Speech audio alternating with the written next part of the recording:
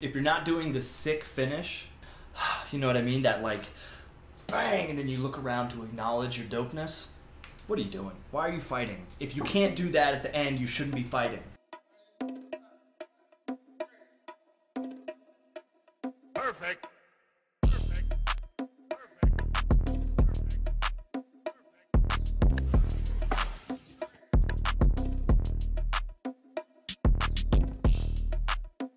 So at this point, I'm sure you know that Cobra Kai is out on Netflix. If you don't know what Cobra Kai is, I'm not sure why you follow my channel. But Cobra Kai is a spin-off series. It was based off the Karate Kid, uses the same actors, uses the same concept of bad guy does karate, good guy must also do karate.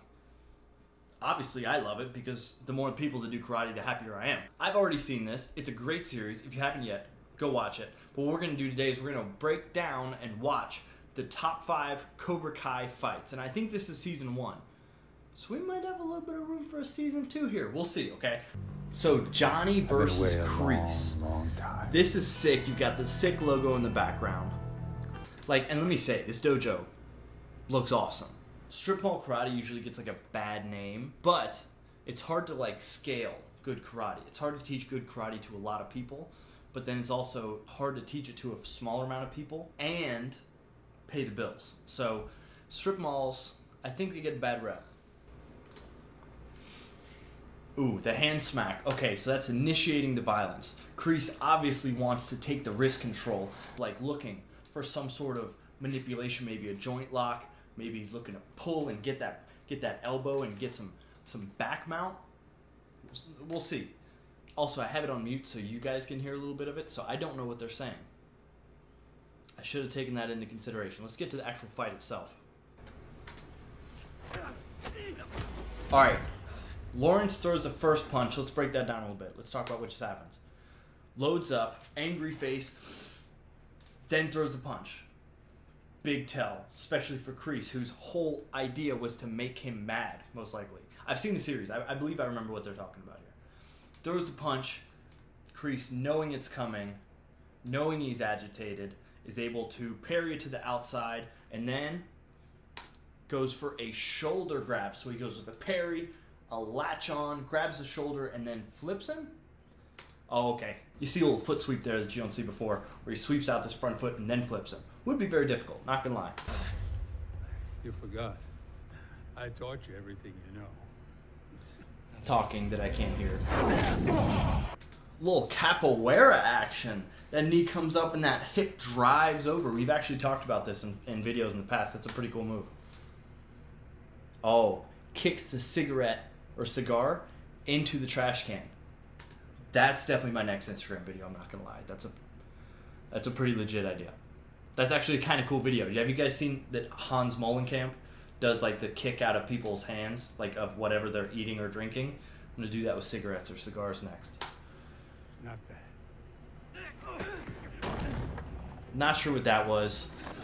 Outraged Johnny Lawrence pretty much throws himself at Kreese. Don't do that. Got an interesting exchange here with some elbows, a roundhouse kick, some knees. What's really interesting about the Cobra Kai series is that there's a lot of like hands down exchanges where they're like throwing. It makes it look really cool because you can see like the entirety of the fighters. So like as I'm throwing it and my hands are down, I'm not like blocking my face. I'm not keeping you guys from seeing anything. It's a kind of cool concept. It makes for an interesting like fight style.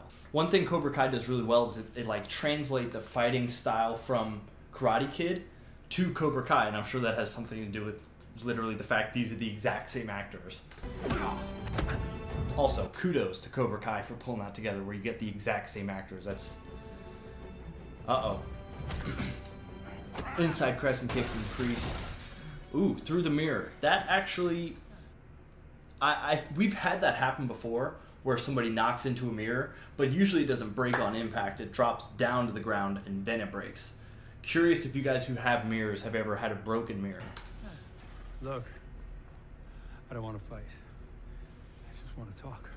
How about what? Exchanging words, talking between the fight. Classic fight scene stuff. You broke my second. Here.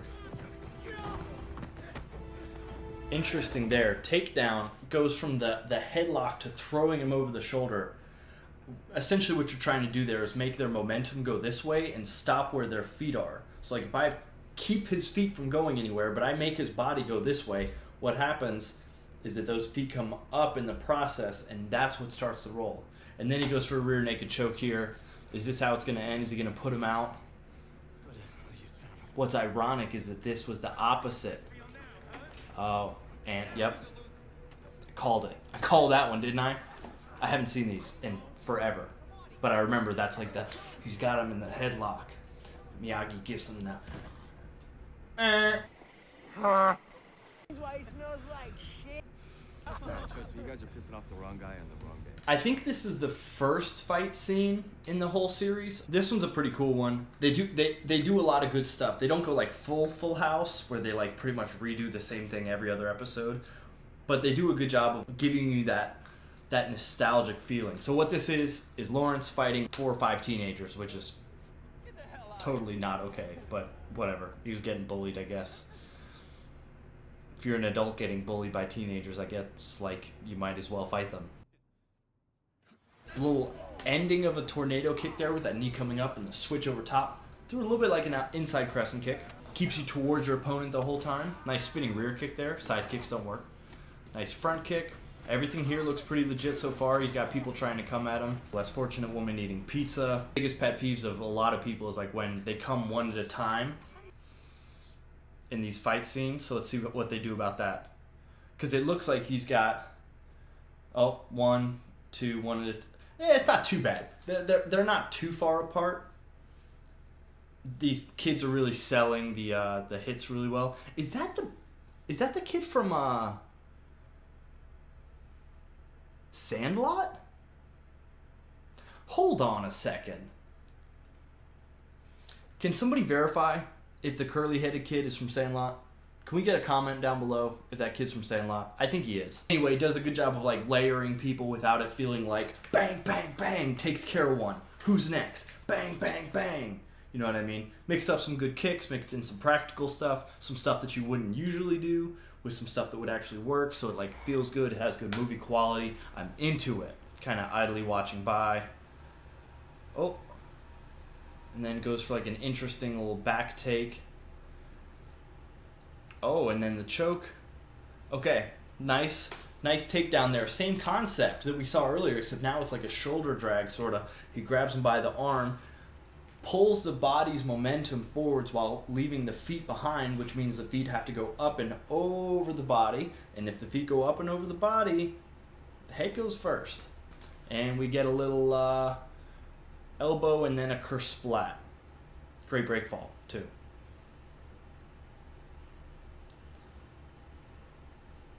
Followed by another outside crescent kick. I must admit, great stamina for someone who hasn't sparred in forever. I'm sure, based off of what I've seen so far, that he has not been getting in the hours in the gym. The most unrealistic part about any of this is the fact that Johnny Lawrence has so much stamina for someone who's like pretty much coming off the street.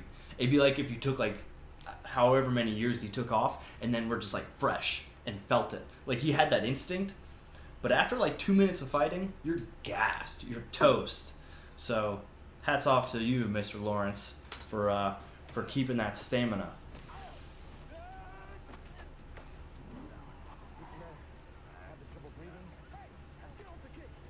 And when it all comes down to it, this was all assault on minors.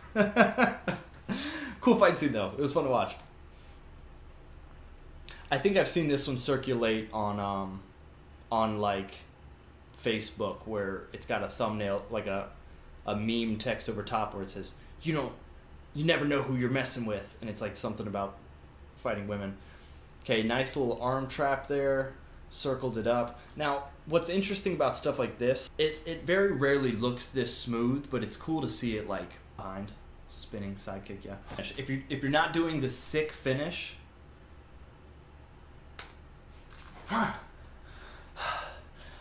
you know what I mean? That like, bang, and then you look around to acknowledge your dopeness. What are you doing? Why are you fighting? If you can't do that at the end, you shouldn't be fighting. Okay, so we've got kid wearing no shirt versus 2 black headbanded warriors. I don't want to like ruin the storyline, you know what I mean? Ooh, don't hook kicks are tough. Hook kicks are probably the easiest kick for people to catch. Ooh, that was a legit spin. What's interesting is like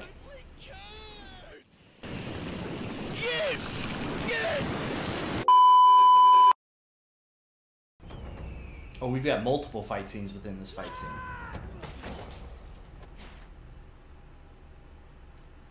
I'm pretty sure that kid would have very serious injuries.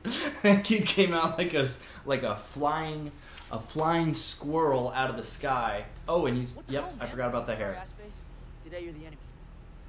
Next 5 kills. How is he able to take the headband off with that hair? That's not fair for anyone to like try and get that headband off, even if he beat him up. How are you gonna get the headband off that hair? You're gonna hurt yourself. You're gonna like get all. It's gonna be all pokey. You're gonna try and grab. It's not even worth it. All right, 2 of the main characters of this show. I think this is like halfway through the season. I don't want to spoil anything, so we're gonna leave the audio off. Legit fight scene in the woods. It doesn't get any better than this. Let's go. Starting off with that same double touch kick with the roundhouse. That Showtime kick off the tree too. No punches so far. Want to keep the distance, keep them at bay. Okay, they start to go with the punches. Gets in with a little clinch, a little underhooks, a little head control. Shots to the body. You want to get tighter on the body after that. You know what I mean? You don't want to give them too much space to kick you like happened there. Once you get them on the ground, you want to put those hips on them. Nice control. Looked like a little John Cena action. Nice roll. Oh, okay, never mind. I was sure that you couldn't take the headband. He just went from the front. I thought maybe you would like want to go from over top, but you definitely don't want to go from over top, apparently. So stupid. Anyway, guys, thanks so much for watching. I hope you enjoyed this breakdown of Cobra Kai fight scenes. This is like in no way endorsed or sponsored by Cobra Kai. I'm just a fan. I like karate, obviously. Hope this was fun for you guys to watch. If you want to see more breakdowns and stuff like this, make sure you let me know in the comment section. Hit the like button, hit the subscribe button, or I will have no choice, but I will Cobra Kai you, bro. Watch this. That's some traditional stuff, and then you make it practical. You go for that like that clinch in the elbows, and then if you don't subscribe, I will kick you. 3. Oh. 4 hits. That's 3. The last 3 places now that I've been to. Icy Mike's, I took out a ceiling tile. Really? Yeah. For what? Doing the dodgeball, almost took out the ceiling tile.